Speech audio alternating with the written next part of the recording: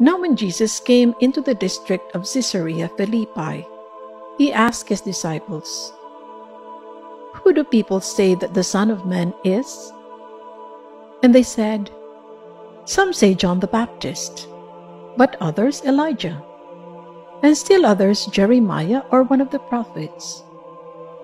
He said to them, "But who do you say that I am?"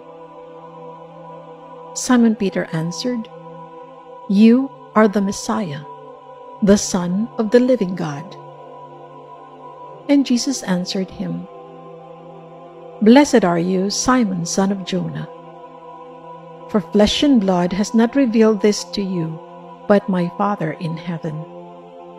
And I tell you, you are Peter, and on this rock I will build my church, and the gates of Hades will not prevail against it.